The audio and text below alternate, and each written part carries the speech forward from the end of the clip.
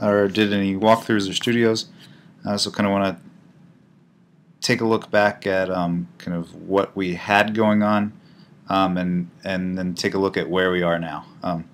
So if you remember, kind of in our last studio, we updated FlickList to use a database to store our movies persistently. So what that meant is we go to our website, right? We can see the list of movies that we would like to watch. We can look at the ratings that we've given those movies, see the movies that we've watched already.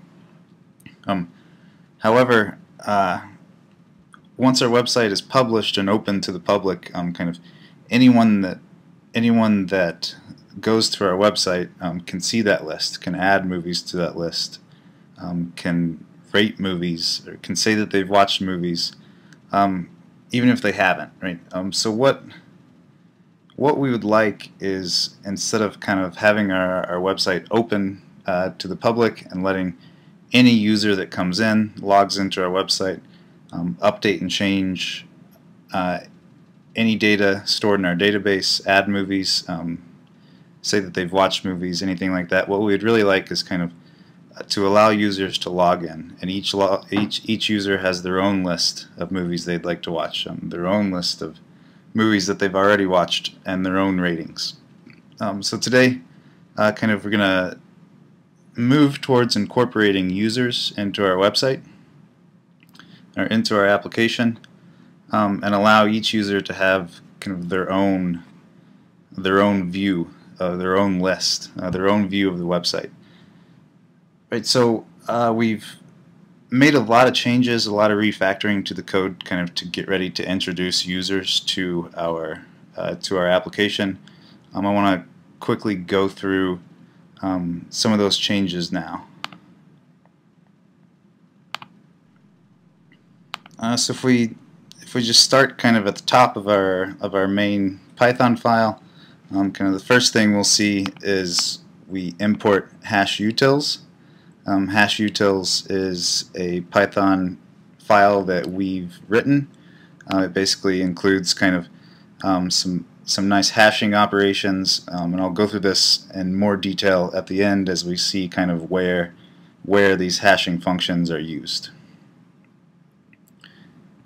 So if we jump back to our Python file, kind of move down, we'll see that part of having kind of incorporating users into our website is we need a database, somewhere to store user information, right? So just like we created kind of a movie model, we'll also create a user model, right? So our user will have a username and also a password, and that password will be hashed for protection, right? So now that we have this user model, we can kind of add users to a database, right? So by making a new model, we're creating kind of a new table in the data store, right? So that new table, we can push users into it, right? And it'll store kind of users. It'll be a separate table from our movie table, but what we'll see is we can kind of link the two together by incorporating a username or a user into our movie model, and we'll do that kind of in the walkthrough later.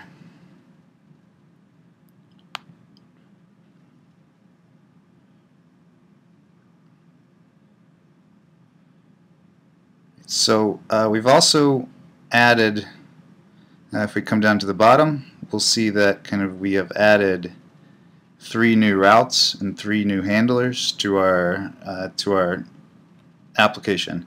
Right? So if we want to have users, we need users to be able to register, so they need to be able to create an account. We also need users to be able to log in and log out.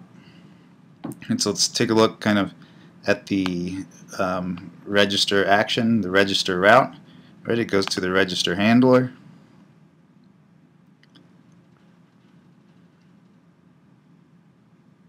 So here's our register handler. If we check out our get method, right, we simply render register.html. So we create a template for register.html, which we'll take a peek at in a second.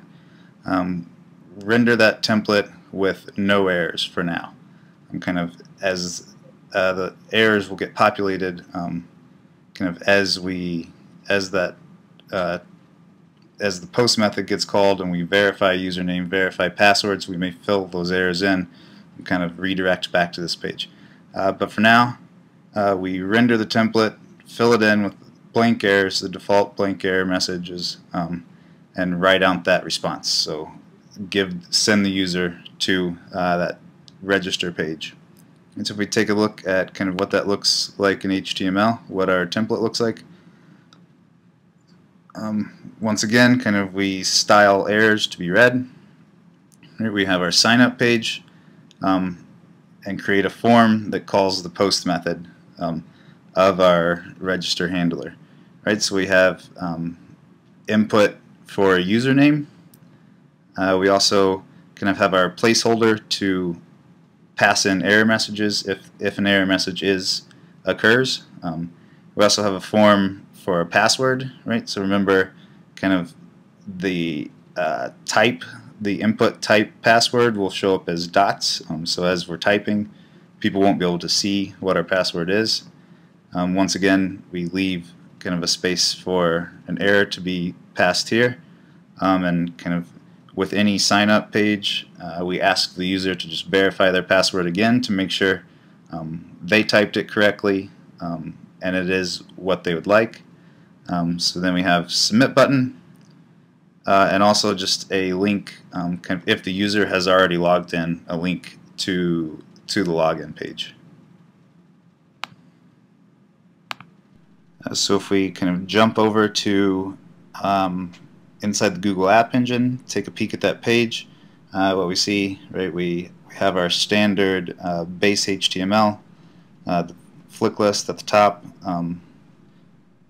our list and ratings, links to get to those, and then we have kind of our register.html template gets filled in as the content to our base HTML template, and we see kind of the forms to fill in our username, password, and submit, and we see the link to log in. So at this point, kind of a neat thing to see is we've already implemented kind of the protection from other pages if a user is not logged in. So if we try to kind of go to any of these pages, what we see is we are redirected to the login page, and ask the user to log in before they can see or update kind of any other pages. So we'll see kind of how that's done later in this little walkthrough. So if we jump back to the code here, right, remember when we submit from the register page, it calls the post method. So let's jump back to our register handler and kind of take a peek at the post method. First thing we do is grab the input that the user gave to us, and then we simply validate the username, validate password, and validate verify. So we'll take a peek at what those do in a minute, but let's kind of finish out the rest of this post method before we do that. Right, so kind of first thing we do is create our error list in case we will have any errors, and initialize has error to be false. We'll check that at the end. If we do have an error, we'll kind of re-render the page and output those errors. So we can check to see if the username given to us by the user already exists. So first thing we'll do is call getUserByName, which is a function that we've defined. We'll take a peek at a little bit later, see how it works. Right, so if that user exists already, we simply set the username error, right, the username error to the username with that username, or that username already exists, right, and we set has error to be true. At this point, we kind of check our verified username, password, and verify. If all of those things are correct, we hash our password so we can store the user's password in our database. Right? Remember, we want that to be protected. If we store the password as plain text, someone hacks into our database or gets access to our computer, gets access to the database somehow, they also have access to everyone's passwords if they're stored in plain text. Right? So we hash our passwords always to be safe. We create a new user. Right? So we saw previously that we've created a new user model, has a username and a hashed password. And we simply add that user to our database or to our user table, and then log in that user. So we'll see what login user and logout user does in a minute. For now, we'll just kind of assume the user is logged in. Right, and logging in the user also kind of redirects us to the home page. Right, so once the user is logged in, we can redirect to the home page so they can see their list, and kind of everything on the home page and the watch list will be specific to that user. However, if an error occurred, so if we have an error, login was not successful, then we simply set the errors that happened. So if we don't have a username, we set a username error. If we don't have a password, set a password error. If the password's not verified, we set a verify error. Right. So what all of these functions do will return nothing if the verification failed, and will return kind of the correct output, or the username, password, or verify if that verification passed, or if that validation passed. Right. So kind of at this point, if these don't exist, so if not username is true, a username, right, the username was not validated correctly, passed or failed verification. Right, so we can output or give an error message that it was not a valid username. Right, so then kind of if we have an error, we simply re-render the register.html template. Right, remember we can pass in our errors now. So when we rendered it the first time in the get method, right, errors defaulted to be empty. Right, so now we've filled in our errors here. Right, we can pass that list of errors, or that dictionary of errors, into our register.html, write out that response. Right, if we pass verification, create a new user, and log that user in, we simply redirect to the home page. And so let's kind of take a look at how the errors fill in now. So I'll also just use this time to kind of look at what the login page looks like. So just like we have a register page, we'll also have a login page to allow a user that already has an account to log in. So the login page is very similar, right? But instead of having a verify field to verify the password, we simply submit, check the database, check the hashed value, make sure that password's correct, and then at that point, kind of the user's logged in, we can redirect them to the home page. Right? We also have a link to the register page, so if a user doesn't have an account, they can create one. That'll take us back to our register page. Right? So let's see kind of how those errors fill in now. Let's just leave these all blank, and we'll see kind of if they're blank, we get an error for all of them. Let's see, I have already created one account. Right, so if we see this, if we type in a username that already exists, we'll see the correct corresponding message or error message for that error.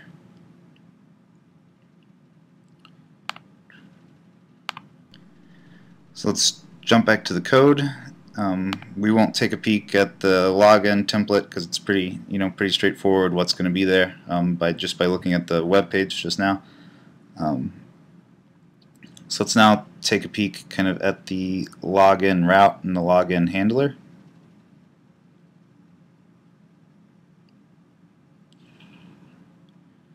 Right, so if we check out our get method, when we go to the login page, we simply render the login form. Right, rendering the login form, just like rendering the register form,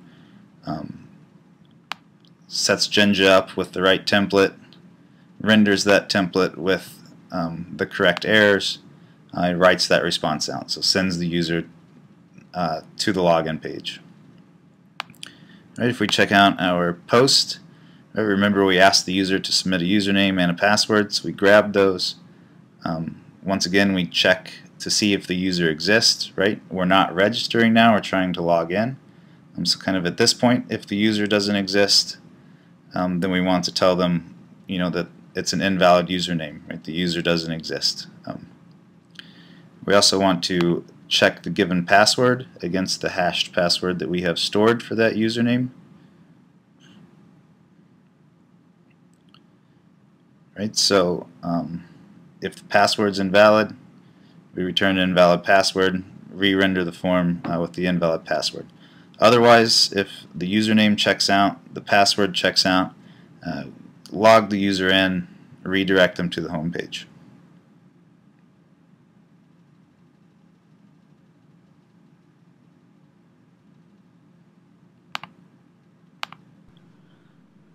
I would like to step back for a second and kind of look at a way we use regular expressions to validate kind of usernames, passwords, and things, and just explain kind of what's going on a little bit. Something I skipped over when we were looking on the registration page. So if we step back and remember when we take in a username, password, we call these validate functions. Right? So I wanted to take a peek at those validate functions and see how we use regular expressions there to do that. And so if we look at kind of validate username is the most interesting. What we see is we create this regular expression object that we can use to match against the username. So what this regular expression says is kind of we take any character, A through Z lowercase, A through Z uppercase, 0 through 9, underscore, or the dash.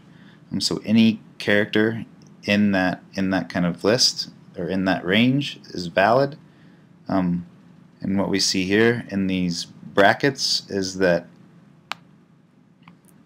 any amount of those characters, any number of valid characters between 3 and 20 will be a valid password. And so that's basically what that's saying is, or a valid username. And so a username must be at least 3 characters, at most 20, and it can be any of these. It can be in the range of A to Z lowercase, in the range of A to Z uppercase, a digit from 0 to 9, underscore, or a dash. Right? Kind of similar thing with the password, but passwords we do the dot, which basically says any digit will work, or any character, or any symbol will work. Right? So in this case, we don't have the restrictions that we have up here of only this kind of set of valid symbols. Right? And then to verify or to validate the verified password, we just simply check that the password and verify are equal.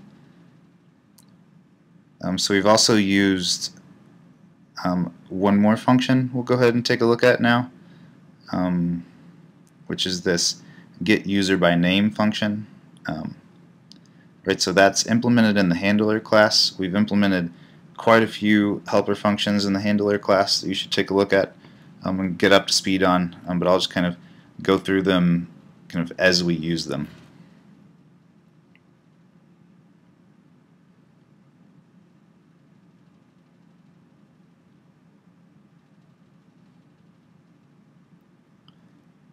Right, so if we take a look here in the handler class, we've implemented kind of the login and logout users, which we'll take a closer look at those later when we're talking about the cookies that we've introduced. For now, let's kind of take a peek at get user by name. Right, we simply take an input username, query our database, query our user database now. Right, so we're not querying for movies, we're querying kind of the user table, right? And we're grabbing any records where the username is equal to the parameter passed in, right? If that user exists, right? So if we get some return value, then we grab that user's record out of the table and return it. So then at that point, kind of we have a valid user, right? We can go from there. So let's now check out the logout handler. Logout's pretty simple. We simply, if we take the logout route, it's a get method. We log out the user and redirect to the login page. So at this point, no users logged in, so they don't have access to the home page, their list, the watch list. Any routes except for the ones we specify as valid routes for anyone to go to that's not logged in. Login is one of those to allow that user to log in. So we just redirect them there, log the user out.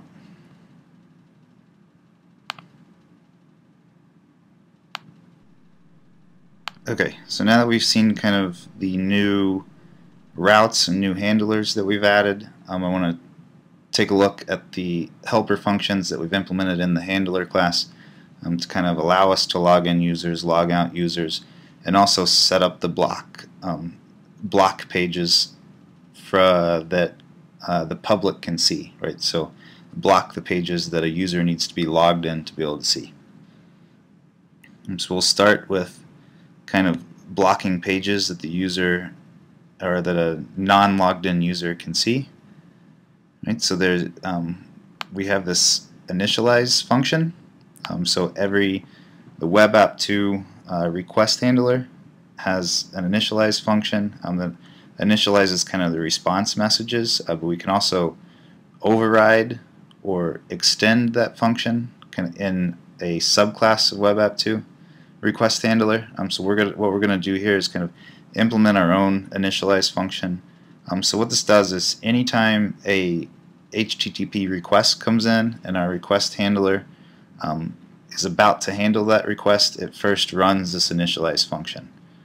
So that allows us to kind of check, make sure that a user is logged in. If a user is not logged in, then that HTTP request, we can kind of throw it out and redirect the user to the login page. So if we look kind of what that looks like from the code, first thing we do is read a cookie, right? So what we do when we log in a user, which we'll see in a second, is we set a cookie in their browser, right? So then as we get that HTTP request, that cookie should be set. So we'll grab it here, check to see if it's the correct cookie that we expect, and we'll also check to see that the user exists in the database, or that user ID that the cookie is set to exists in the database. If both of those things are true, we allow that request to be handled as it would normally, right? So remember, this is initialize, so we're simply trying to kind of block non-logged in users from requesting certain pages, right? So if the user is valid, is logged in, the request goes through as normal. However, if we don't have a user and the request path is not in the allowed routes, so if we kind of take a peek at this allowed routes, we've created a list up here. So basically these routes are the routes that are open to the public that any user can get to without logging in, right? So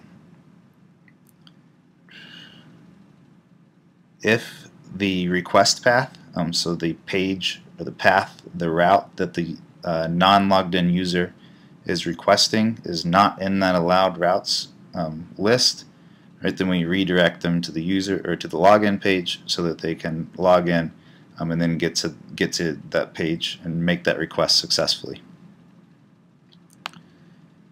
Right, so now we're ready to kind of take a peek at how we use cookies to log users in and log users out. Right, so if we check kind of our login user, remember this function gets called from the login post method. Right, first thing we do is take the parameter, the user ID that was passed in by the login post method, and we try to get that user out of the database by its ID. Right, so remember the ID is an index that allows us to grab the user object from our table quickly. And what we do next is we send in our HTTP response, we send the user ID and a user ID cookie. Right, so what we'll see, the set secure cookie method, if we kind of take a peek right down here, we simply make our cookie secure, right? So we hash it with a secret appended to it so that we can kind of check that hash and make sure it's the same as it should be and that the user didn't change their user ID in any way. Then we add a header. So remember, in our response we can access the headers by getting the header object. We can add a header to the headers by using the add header function, right? And so the command or the header that we're going to request their browser saves for us is this set cookie. So we're requesting that the browser sets a cookie. Remember that sets the specified cookie field here equal to some value here. So we're passing in a name. We're setting that cookie equal to the value that we'd like. And we're giving it kind of a path of the home page, right? So that'll work. That's kind of the top level path. So any of our web pages, so the browser will send us this cookie for any web page or any request, any HTTP request, kind of starting at that path and beyond. So what that means for our purposes is any page or any handler that we've implemented that the user requests or that we get an HTTP request for, that cookie will be sent along with it, right? So that will match that path.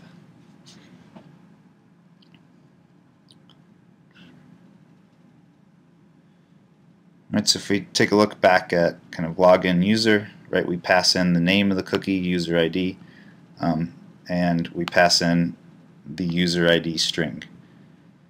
Right, so what that's going to do is set user ID cookie to a secure hash of the user ID string. Right, when we log a user out, we simply set the secure cookie to blank. Right, so we're passing. We call set secure cookie, right, which is going to ask the browser to set its user ID cookie to be empty, right? This empty character, empty string. So it's essentially going to kind of delete the cookie that was telling us that the user is logged in.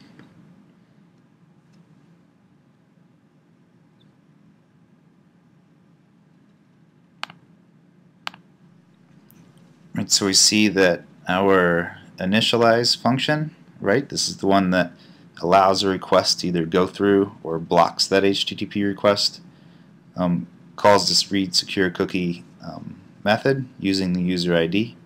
Right, so if we recall, when we log in, we set this user ID cookie. When we log out, we reset it to be empty. Right, so let's take a peek kind of when this initialize function gets called. It calls read secure cookie. Let's kind of take a peek at what that method looks like. Right, we first check the HTTP request. Right, remember we can grab any cookies that were sent in that HTTP request. So remember, the request handler will group those into a list for us or into a dictionary for us. So we can use the get function, right, and we pass in which key value we'd like to get out of that dictionary. So when initialize calls this function, calls it with the string user ID. So name here will be user ID. Right, so we're checking for a user ID cookie.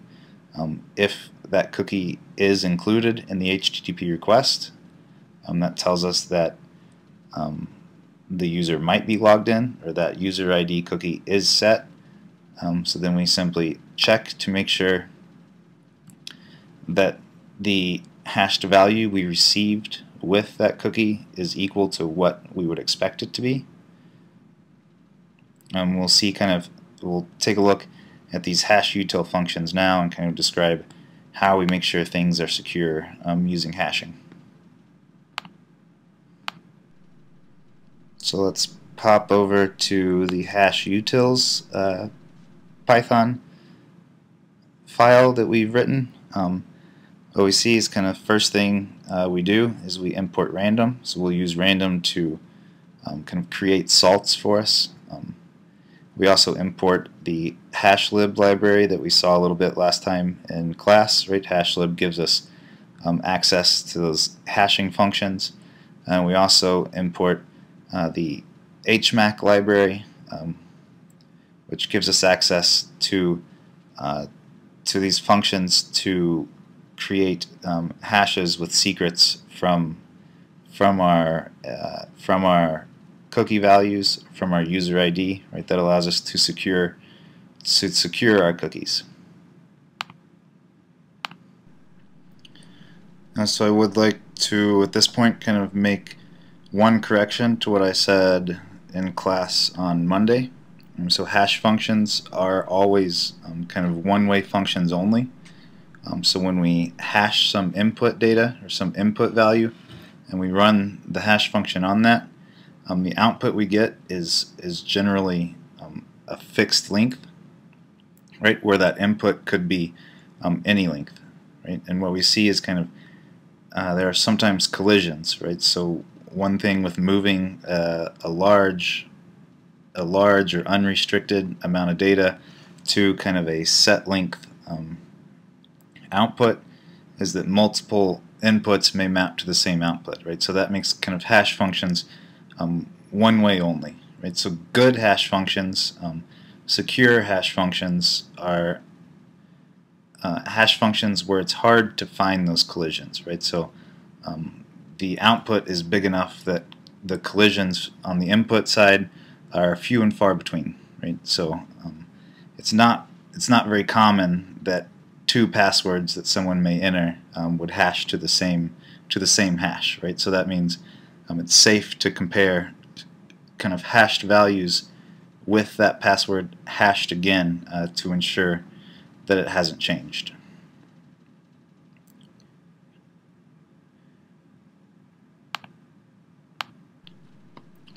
So let's sort of start with how we handle hashing our cookies, right? So remember, our cookies get stored in the user's browser.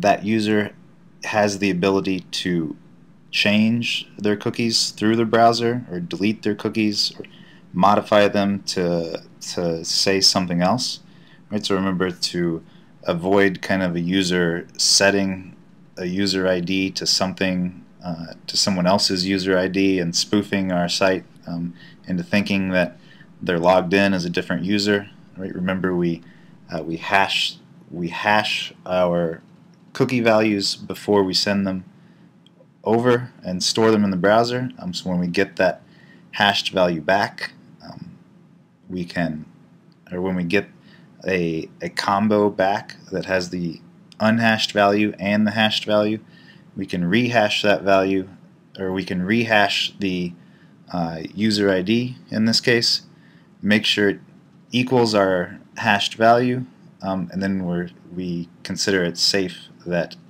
the user hasn't changed that value.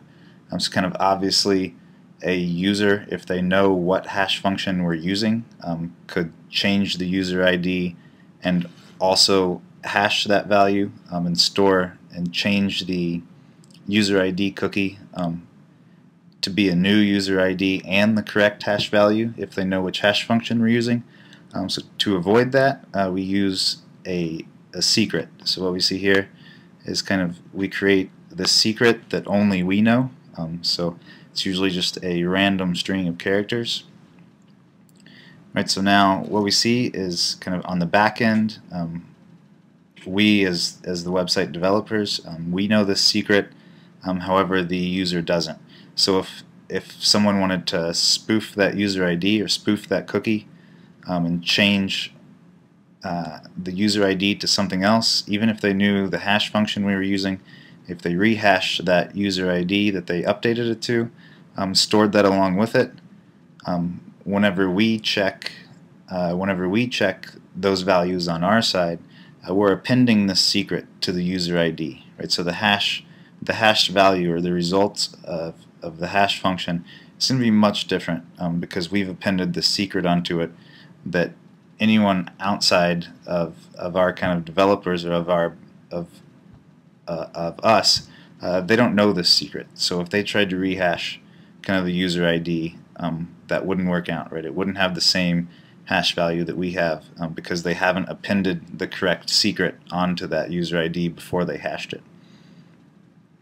So we use make secure eval to create this hash. Right, so essentially what that does is creates a value. We're returning a string that is just simply the user ID or the value that we're hashing. Right, so for our case, it's the user ID. So we separate kind of the original ID, the original unhashed value, with the hashed value.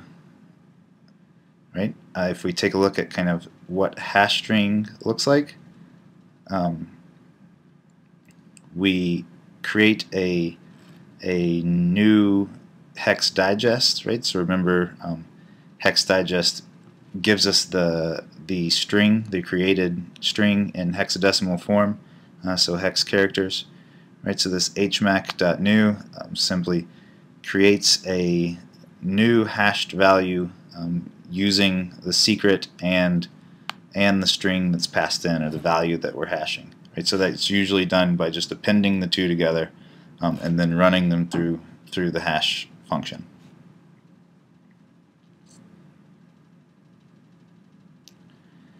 So what we see here is kind of the actual value. What this maps back to when we set the cookie is the actual value passed for that cookie. The value that it equals is not only the hashed hex digest, but also the original value.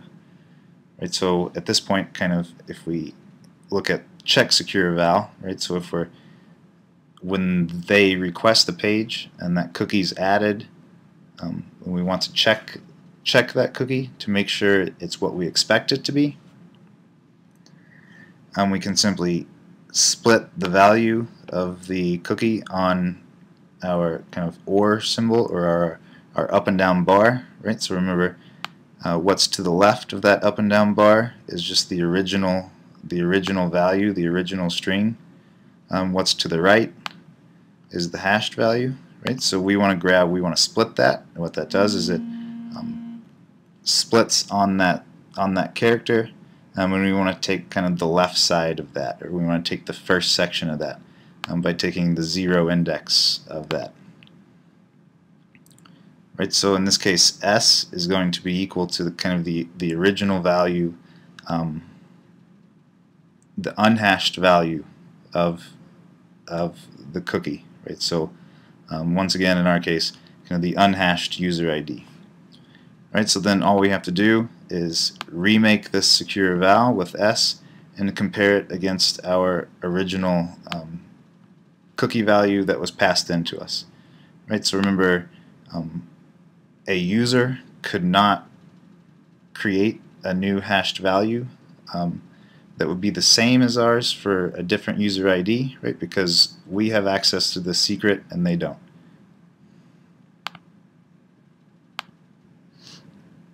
So let's go ahead and take a look at how we secure our passwords now. Right. So remember, when a user registers, we make a password hash and we store that in our database.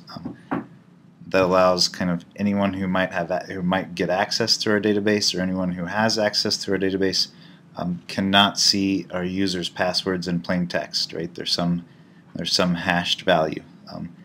Right. So unlike cookies, where we remember we send along a pair, so we send the unhashed value along with the hashed value, and we only want to detect that kind of the value, the unhashed value hasn't been tampered with, so the user themselves hasn't changed that cookie, hasn't changed the cookie's value, and is trying to kind of spoof our website and act as someone else, or some other way, change the cookie to do something. We're just simply, right, remember with the cookies, we're just simply checking to make sure that it hasn't been tampered with, it hasn't been changed. With passwords, it's a little different, right? We can't store kind of a combo. We can't store the unhashed password along with the hashed value, right? Because then anyone who has access to our database could simply just use that unhashed password, right? That user might use the same password for multiple websites, right? So if they gain access to their password on one website, they might be able to kind of hack that user's account on multiple other websites. So what we do with securing passwords is we only store the hashed value, right? So what that means is kind of when the user inputs their password, that gives us the unhashed password itself. Then we can simply hash that password and make sure it matches up with the hashed value that we have stored. Right? So what that means is we kind of always have to use the same hashing function. Right? So we're going to use SHA-256. Right? Remember, it's more secure than MD5 and SHA-1. A common attack when without salting. Let's talk a little bit about why salting is important. So much like we append a secret to our cookies when we make that value secure, or when we hash that value, we're going to append a salt to our passwords before we hash them. So a common attack is called a rainbow table, and essentially what hackers or what people have done is kind of for the common hashing functions have just simply brute force tried every different combination of characters, running it through that hash function. They get out the hashed value and then store in a table kind of the password to that hashed value. Right. So what that means is if at this point they were to hack a website or hack our database that stores our users' passwords and the hashed value, they could simply look up in that table the hash value and get the possible passwords that may correspond to that hash value. Right. So obviously that's not good. Right. We don't want hackers or an attacker to be able to do that that quickly. Right. So the hard part of that attack, right, is creating that table in the first place. It takes a lot of time, but once the table is created, it's really quick just to kind of look up the hash value and get out what password it could possibly be. So what we do to kind of make creating that rainbow table infeasible is append a salt to any password kind of before it's hashed. Right, so what that does is increases the length of the password. By increasing the length, we kind of make it computationally impossible for a hacker or an attacker to create that rainbow table. Right. So remember, the hard part is making the table and running all the different combinations of passwords through the hash functions in the first place. So kind of by adding the salt, we create longer passwords and increase the computation time required to make those tables. So by adding salts, it's very hard to create a rainbow table for that type of an attack. Right. Also, by adding random salts instead of using a secret, if an attacker were to figure out our secret and we use that same secret for every user's password, right, then it would be pretty easy to generate that rainbow table still, because they can just kind of append our known secret to each password and go from there.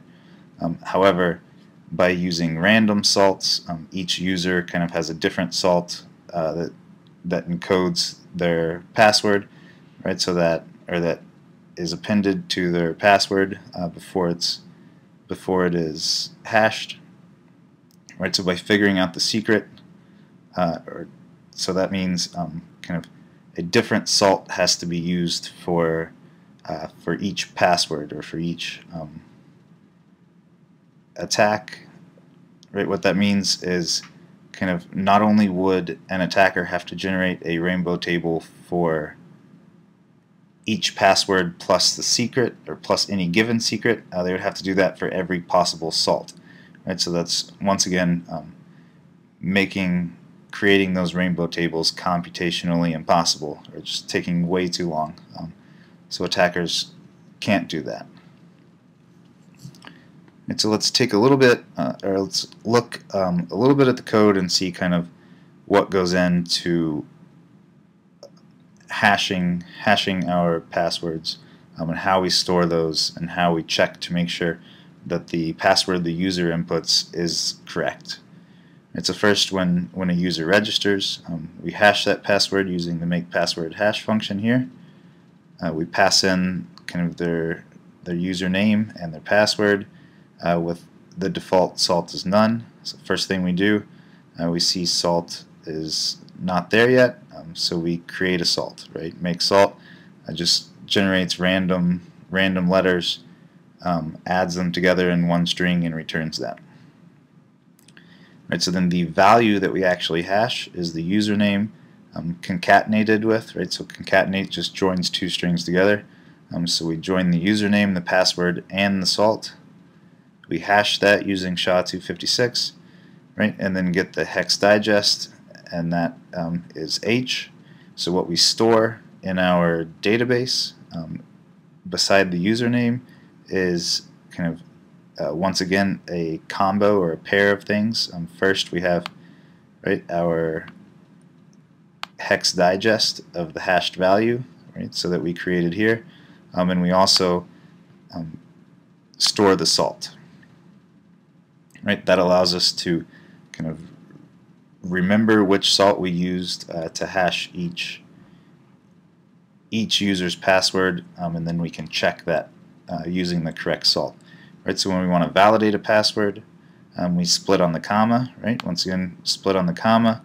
We grab the second value, so the first index. Right, remember our indexing starts at 0, so when we index with 1 here, that grabs the second value, which is the salt that we use to create the hash. Right, so we remake the password hash. So we call this function again, right? But instead of using no salt and randomly generating a new salt, we use the salt we used to hash the password in the first place when we stored it in our database. Right, so then we can compare that against the hash value we have stored. If those are the same, then the user has supplied us with the correct password, and we can allow them to be logged in correctly.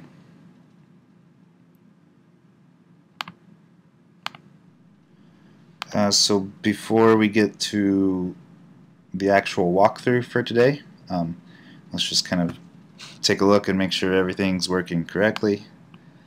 So I'll log in. I will register a new user with a super secret password.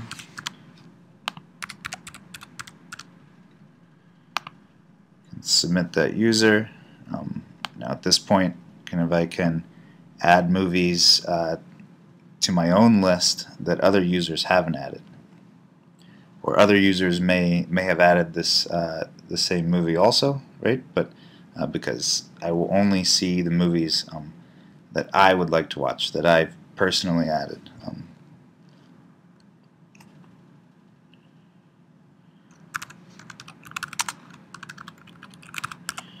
Right, so let's just add some movies, right? What we see, movies there, right? It added correctly. And if we check out my ratings, what we see is my ratings is not, the functionality is not implemented yet, right? So I'm logged in, but what I see at this point is I can see kind of all of the movies that any other users have added to the database, right? So what kind of we'll work on in this walkthrough is updating, and in the studio is updating the watched movies, the ratings, the list, right, to only show movies for the user that's logged in. Right, as an example, let me kind of log out with this user. I will log in with my other user with the same super secret password as the first user. I submit here, and what I see is kind of, even though a different user added Super Troopers to the watch list, it displays in my watch list, right? So that's kind of the functionality that we want to change now, and we want to fully customize kind of each user's page for themselves.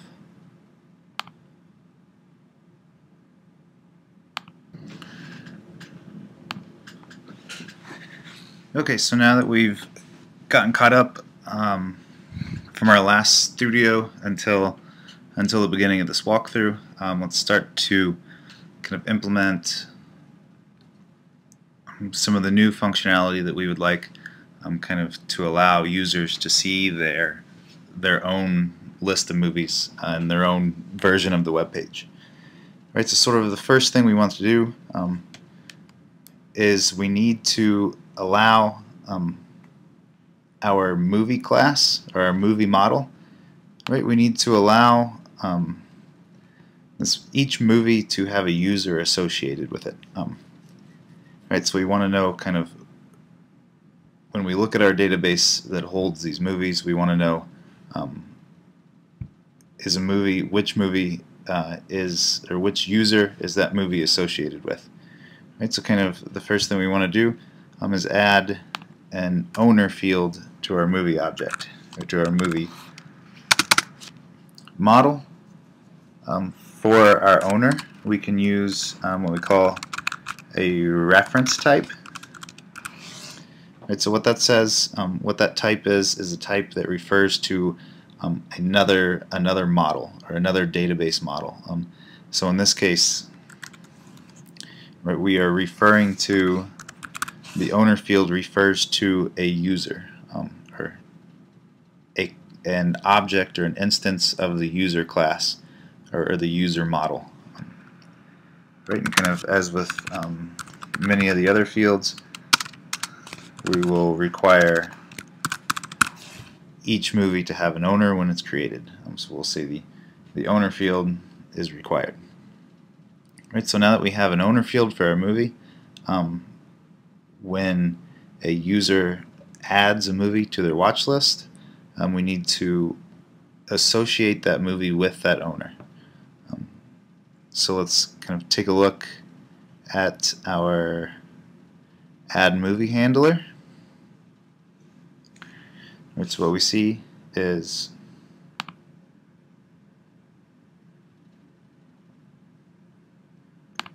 we grab our movie title, we make sure that that movie title is correct, make sure it's not a terrible movie and it's not empty.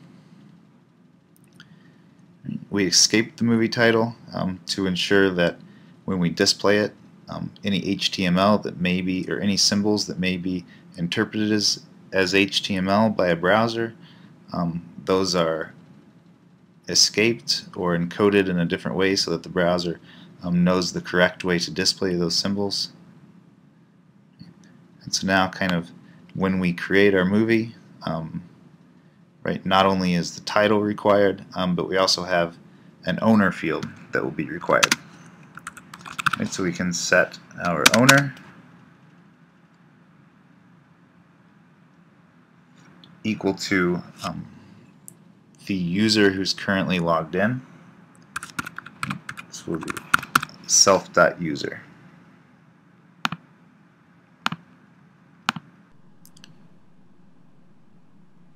So if we are thinking to ourselves kind of where does this self.user come from, and why can we use self.user here, right, let's kind of take a look back at the initialize method in the handler class.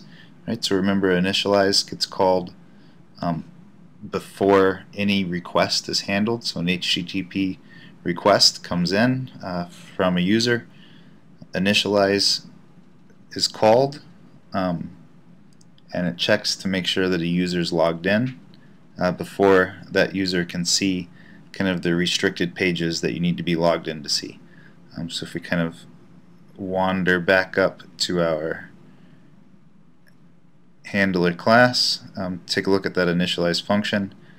Kind of what we see is we grab the user ID cookie, grab the ID out of that, and set self.user to the user that we get from the user table, calling the get by ID function. So we're using UID that we got from the cookie to grab that user out of the table and set self.user to that. Right. So because add movie extends the handler class, or is a subclass of the handler, that initialize function gets called before the add movie handler, or before any handler that extends the handler class. Right. So at this point, kind of when we come into this post function, self.user is set to the correct user that's logged in. So when we say owner equals self.user right here, this is kind of the user object that we get kind of straight out of the user table or the user database.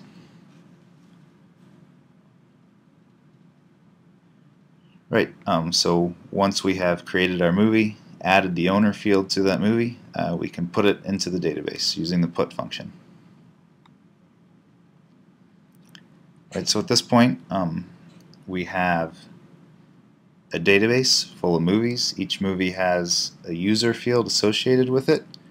So kind of the next thing that we would like to do is update our movie ratings and our movie list to show only the movies associated with the logged in user.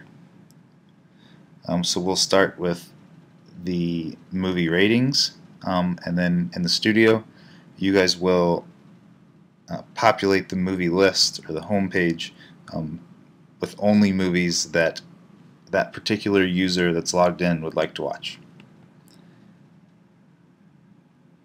Right, so in movie ratings, what we see is our current query selects all from movie where watched equals true. Right, so what this does is returns all watched movies by any user. So what we'd like to do is kind of update this query to select only movies watched by the current user. We are also going to, instead of using GQL queries, use the ORM functions that are given to us, by the database model. So let's kind of leave this here for now. We'll see that we will get rid of that in a second. And we'll use our ORM functions to perform our query instead of the GQL query. It's a little bit easier syntax, easier to keep up with kind of what's going on. So we use the all function to say look at kind of all of the entries. We'll then kind of filter, which is similar to the where clause in a query. And remember, we're filtering by user and also by watched, right? So we only want watched movies. We also only want movies that have the owner associated with the current user. Right, so in our filter, kind of the first thing we want to do is give it filter by owner with the result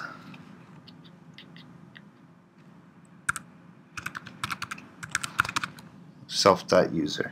Right, so at this point, our query will select all from movie filtered by owner. We can then kind of update that query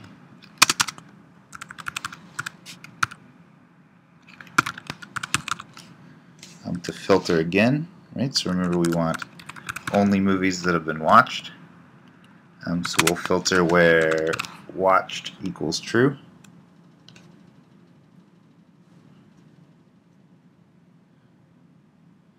Okay, so at this point, we've set up our query to kind of select all and filter by owner and also filter by watched. Right, so the next thing to do is we'll update our watched movies list, the query result, and we will actually run the query. Right, so these ORM functions that are given to us kind of build up the query that we'd like to run, store that into a query object, right, and then we can use the run function to actually execute that query, return the results that we would expect. Right, so it's just a little bit simpler way to handle writing SQL or GQL queries, kind of using these ORM functions. Right, so I'll now kind of get rid of this watched movies since we don't need it anymore.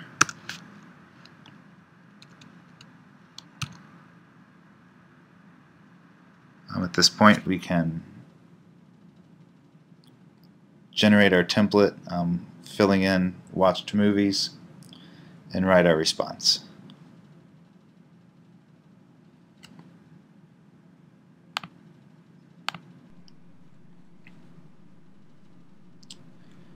Okay, so now that our movie ratings handler will display the correct watched movies for a given user, let's kind of take a look at our main page, our home page, or our index handler.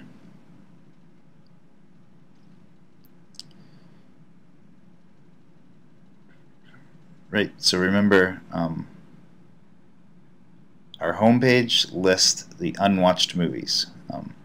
So kind of a whole for you guys to do.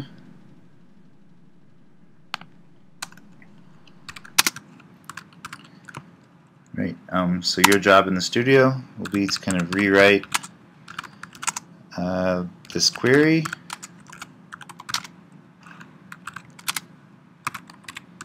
You should use ORM functions and filter for only movies that the currently logged in user would like to watch.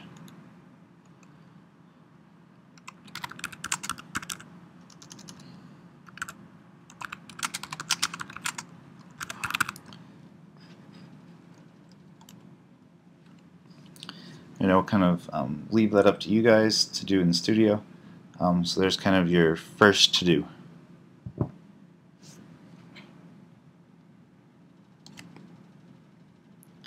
Right, so we would also like to add some new functionality to our app, or to our website. Right, so what we have now is a user logs in and kind of everything on the site is associated with that user. However, we have this database that has multiple users' data in it. It might be nice to kind of display or allow users to see a little bit of what's going on with other users, or get some see what's going on in the outside world. Right, so we may kind of some functionality that we might like is to see recently watched movies by other users. So what we want to do is kind of implement a new route, a new page that allows us to look and see at recently watched movies.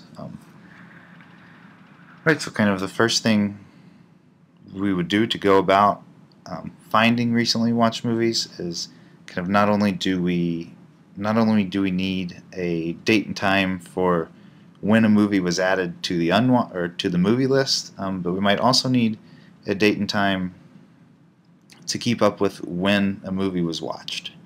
Right, so if we want to see kind of the most recently watched movies, we need to know when those movies were watched so that we can kind of sort our database query by that time, and then pick off the most recently watched movies. Right, so let's go ahead and to add a new field to our database model, we need another date-time property, right? However, we can't really set auto now add. Remember, auto now add kind of when this object is created, that's set. So we won't be able to do that. So what we need to do is kind of first import a library that will allow us to use date and time.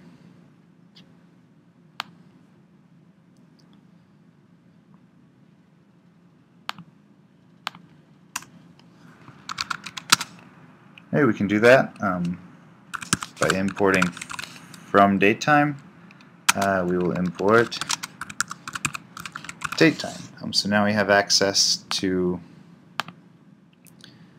this datetime library that can allow us to find the current date and time.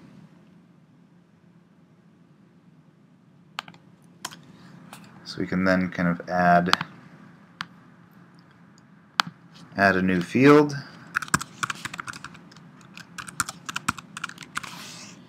We'll call it watch date time. We'll set that. That will be a datetime property as before. However, this time we won't be able to auto add it. We also will not make it required, right? So it gets added after a movie's been watched, or it gets set after a movie's been watched, right? So it's not a required field when the movie object is created. Right, so now that we have this watch date time, we can head down to the watched movie post method. Right, so this is called once a user says that they've watched a movie. So a user clicks the "I've watched it" button, submits that form. Right, the post method of our watch movie handler gets called for that route. And so we can grab the movie ID, get that movie object out of our database. So what we would like to do is kind of, as well as setting watched equal to true, we also need to update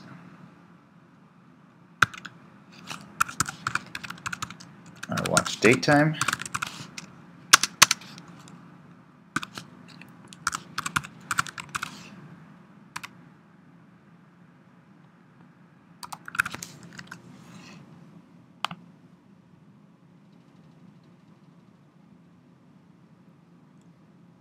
So datetime.now will just simply kind of from that datetime library that we imported use the now function that will grab kind of the current date and time. Fill in watch date time with that. So now we can add that movie. We can put it back into the database, update the database, right, and then render our watched it confirmation page.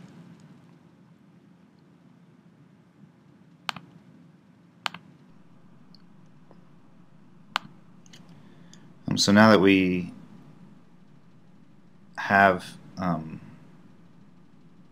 our watched movie date time set in the database, we need to start kind of implementing how we actually create this new page, create the new route, and display those recently watched movies out to the user.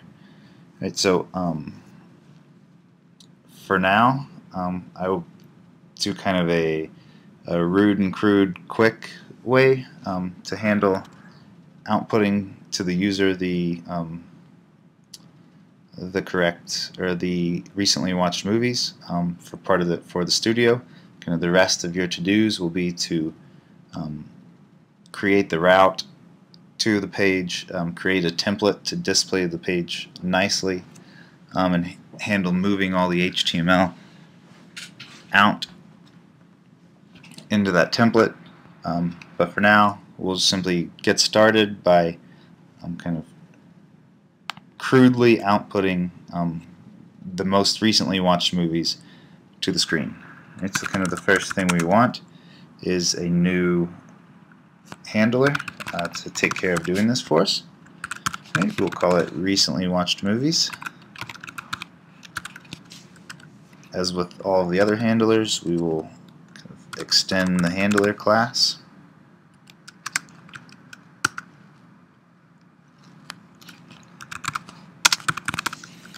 Right, and what we want to do is kind of implement our get method. Right, so when the user goes to this recently watched movies, we output or we send back an HTTP response with the correct recently watched movies.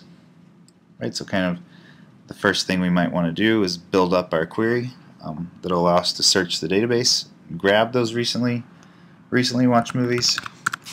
So we'll start with our query, and we'll kind of say movie.all, right? That's essentially kind of select all from movie. We can then kind of build up our query. Right, so we want, not only do we want movie.all, but we want to filter. Right, we only want watched movies, so we want watched, and we want the property watched or the field watched, and we only want movies where that's true. Right, so at this point our query is kind of select all from movie, where watched is true.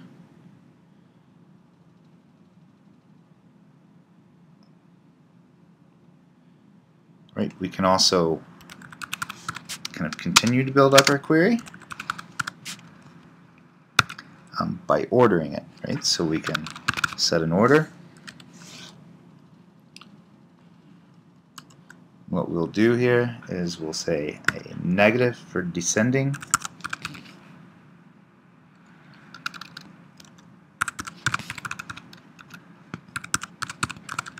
and we want to order by our watch date time field, right? So when we watch that movie. So remember, the negative to begin tells it we want kind of descending order. So we're going to have the most recently watched movies first, down to the least recently watched movies. Right at this point, we can populate a new variable, or a new query result, recently watched movies, and we'll simply set it equal to our query. We'll say .fetch, so that's essentially run the query with some parameters, right? And our parameter will be, we only want to display the 20 most recently watched movies. Right? So we'll say a limit equals 20. Right, so at this point, kind of our query is built up. Remember, we're not filtering by user, so we're getting all movies. So it doesn't matter who the owner of that movie is. We're grabbing all movies, sorting them in descending order by watch date time, and fetching the top 20 of those. Right, so the 20 most recently watched movies at this point would be stored into recently watched movies. Right, so now I will build up kind of a crude HTML or a crude HTTP response message just to display these movies.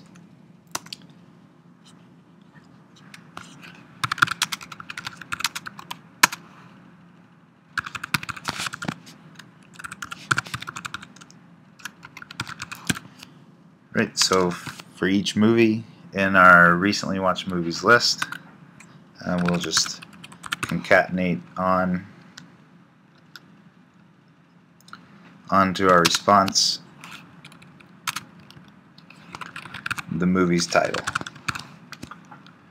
And then we'll also add, just kind of to make this more readable, add some space between each movie.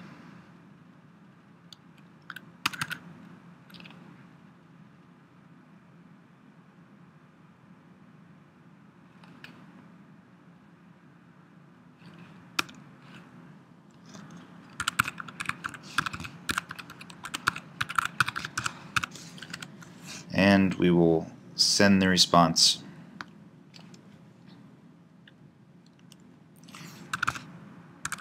We'll write out into our HTTP response our response string that we built up and send that back to the user.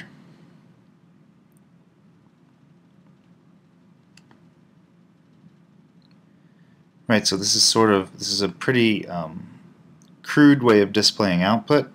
Right, so remember kind of what we've seen so far is the best way to display a page or to respond with HTML is to push that HTML out into a template, right, and pass a parameter into that template and fill in the template with those parameters. Right, so there's a much better way to create this response and send it back to the user for kind of the next to do. You guys should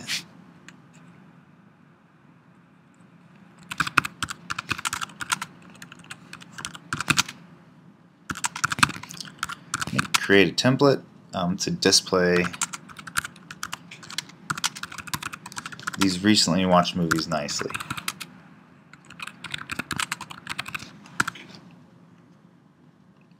Right, sort of at this point also we don't have any route or any action to get to this handler.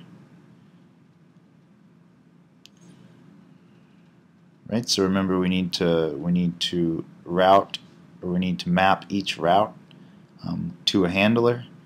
So kind of you'll have an extra to do here.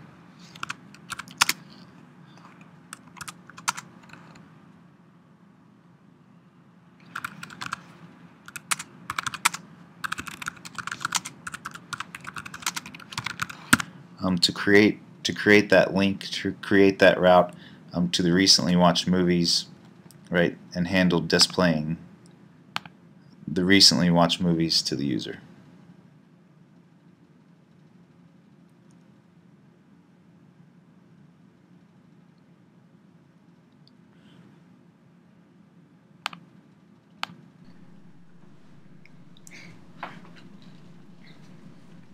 So at this point, kind of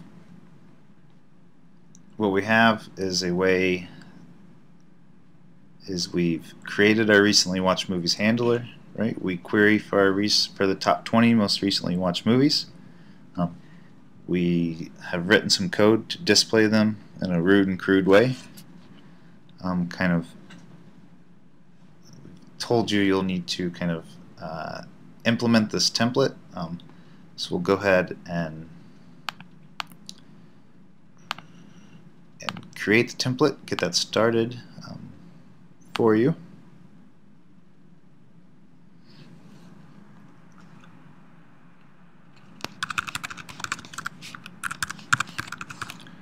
And so we'll create this recently watched.html template.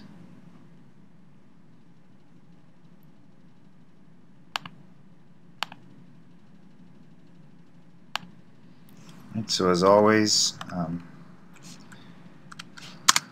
we extend the base.html template.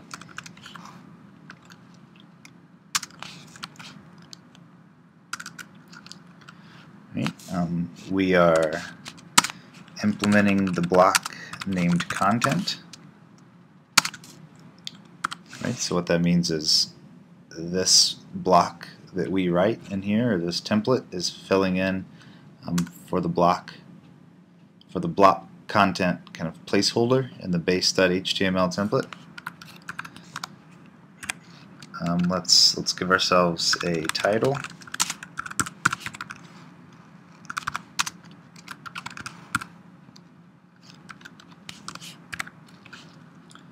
Right, after we have a title, kind of your last to do.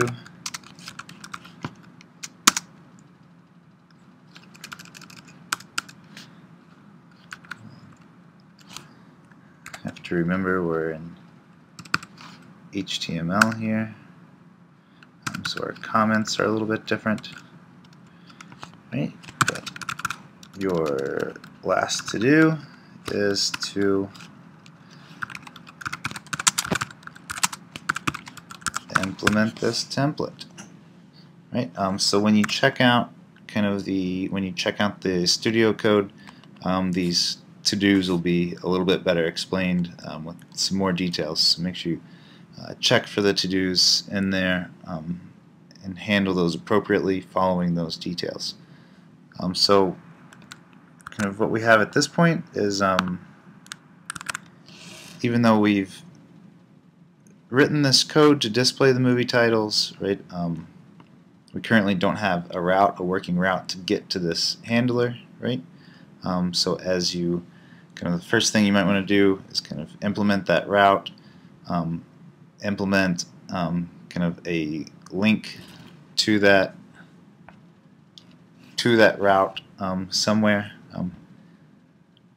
right? Preferably in kind of your base.html file, right? So remember, we have kind of our different links to routes. We have a link to our list, a link to our ratings page. Kind of what we might also want to do is add in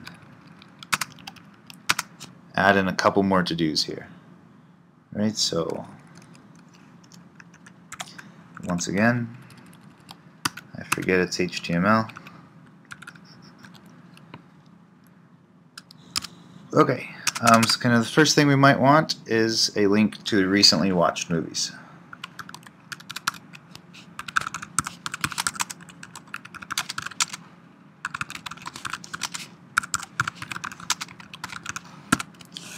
That'll allow us to get to that handler, get to that router, or get to the route that you also have to create as kind of one of your other to-dos. That'll tell it, link to the recently watched movies handler, and display the recently watched movies.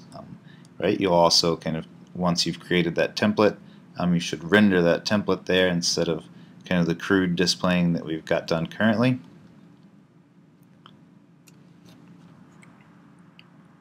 Right? So you should create this link here. After you've created the route, also we'll route to the appropriate handler, call that get, and display the recently watched movies. Kind of something else that might be useful, right, is at this point users can log in. I don't know if you remember kind of looking back whenever I logged out, but if we check out our main code, we have a route to the logout handler, to the logout action. So we have this route, tells us to go to the logout handler, and our logout worked correctly. But if you remember earlier, I had to get to that by manually kind of typing the route into the URL. Right? So I had to manually log out by inserting the correct path, the correct route into the URL. Right. So one other thing you should do is create a link to allow a user to log out. Right, so we need a link to that route, to that logout route that will log the user out for us. Right, and call that logout function, or call the get function of the logout class.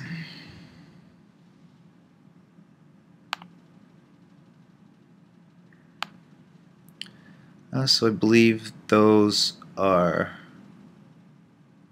all of your responsibilities for the studio, and that's all we have for the walkthrough. So remember, at this point, we've implemented, we've built users into the database, and we've created a new database to hold our users. We've related that database to our movie database by associating each movie with an owner that is a user.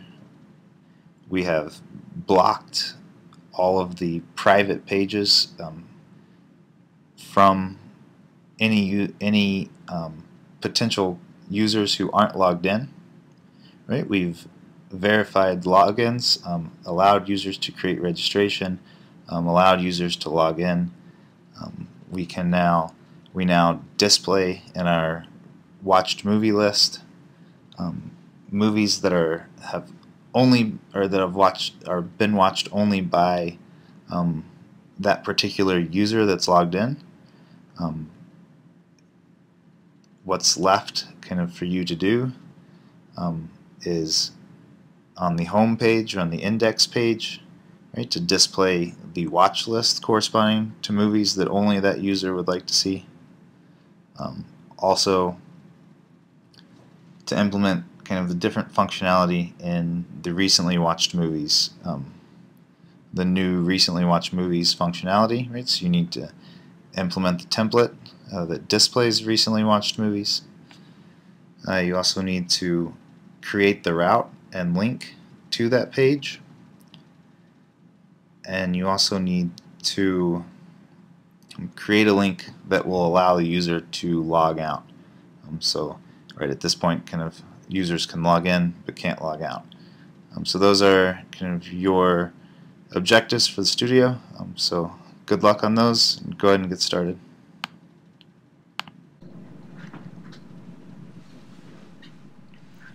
So I want to go ahead and show you guys one typo that I made, and then show you what'll happen, what could happen when you start to test in the Google App Engine. So first thing, what I had here to begin with was reference type. Right? Obviously, reference type doesn't exist. Right? What I wanted was reference property. So you're running through the walkthrough again. There's one quick error. Okay, so now I want to quickly show what happens when I run this application.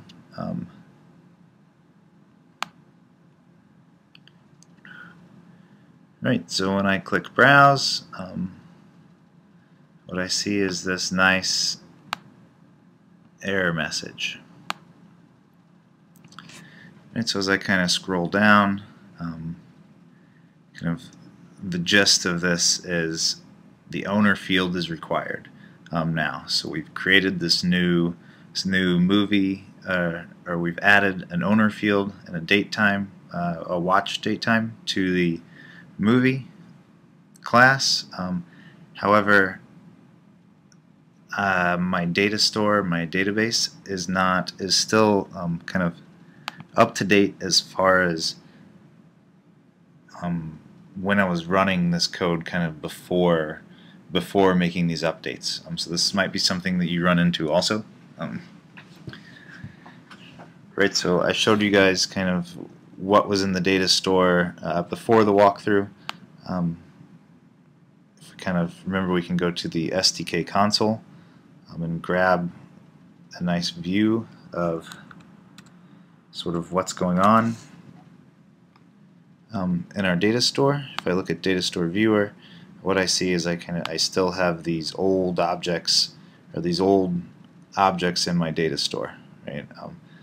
So these movies that I had added previously, and what we see is there's no owner field. Right. So when we're trying to kind of query this database, kind of the first thing that pops up is, there's movie object in the database. However, the owner field's required, and these do not have the owner field there. So the way Google App Engine, when you're running in the testing environment, which we're doing, right? So we're not publishing our apps on the actual web, right? We're just running in the testing environment. What it does is it sets up a file, a local file that simulates the same way the data store would act. So really, instead of our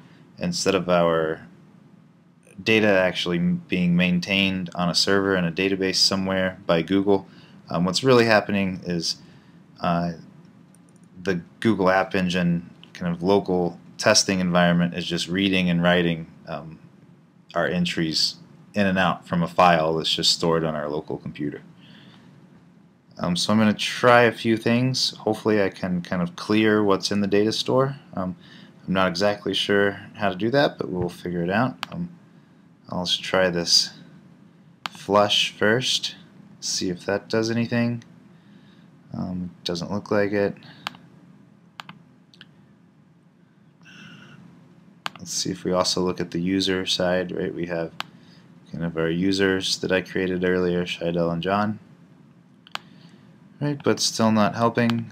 So what I would like to do is clear these data stores.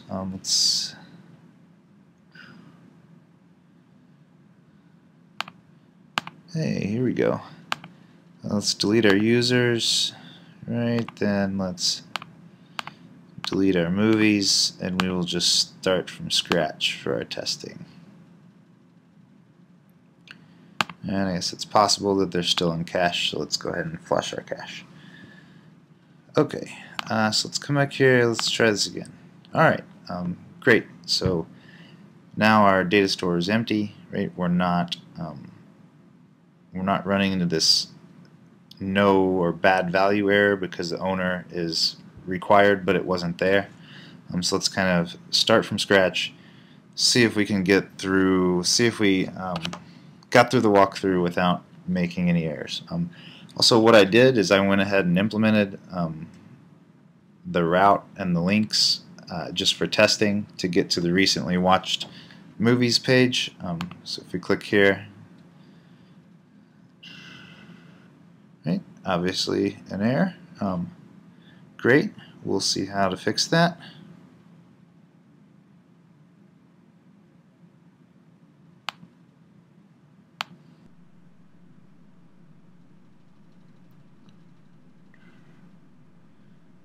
Okay, so to take a look at our error, right? We see kind of type error get takes no arguments, but one's given, right? So let's kind of take a look at what that most likely means, right? Is in the recently watched handler that I created, I have kind of my get method. However, I forgot to pass self, right? So remember, or I forgot to say that the get method takes one parameter of itself, right? So remember, self gets passed in by default, right? Which leads to us getting this error.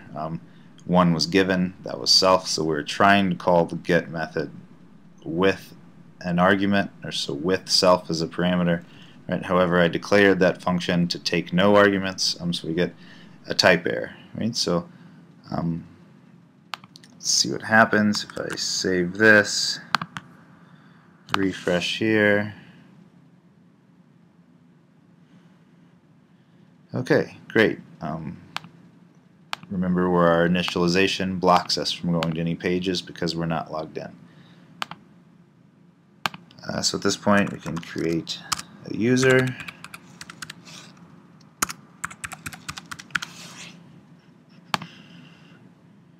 We're logged in now. Let me try to add a bad movie. Oh, that doesn't work.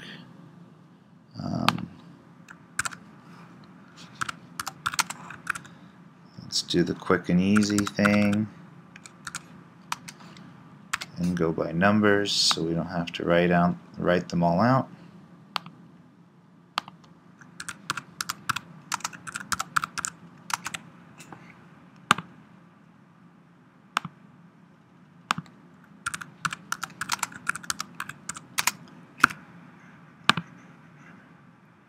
So at this point we see our list, right? Our ratings are empty. Recently watched movies is empty, right? Also, because it's empty and because we don't have our template implemented yet, we don't have any nice output. So let's go to my list. Let's say I watched it. Check recently watched movies. Okay, so that's good, but we don't have our templates. So once again, nothing fancy here, but we're just making sure everything works.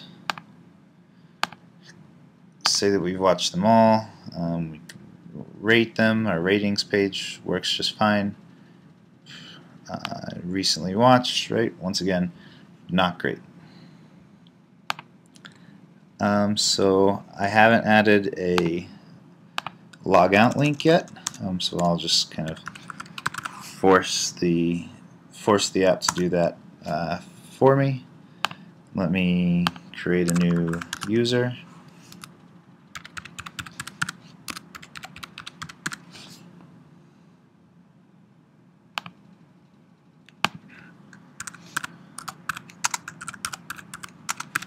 Right, so at this point we're logged in as a different user, right? So when I go to my ratings, the ratings from user ID John are not here, right? I only have the movies in my list, but if I go to recently watched, let's see, we've seen the recently watched movies from all users in the system, right? Which is the correct functionality, which is what we want to see.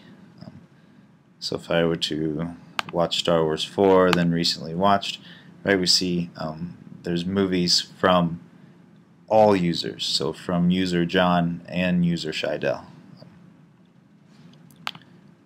Right, so everything seems to be working. Awesome. So at this point, you guys are good to go on the studio.